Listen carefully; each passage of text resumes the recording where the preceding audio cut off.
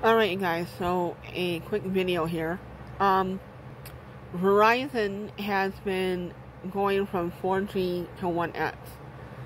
They're planning on, I guess they've decided that we have been calling and texting and sending photos too much, so they're beginning to take it away from us every day. So in that case, I found a way around it. It's what they call Wi-Fi calling.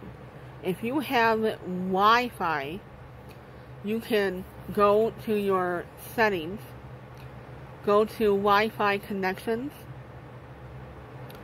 go to Wi-Fi calling, put in the address of where you are, and then your calls will go through, your texting and your text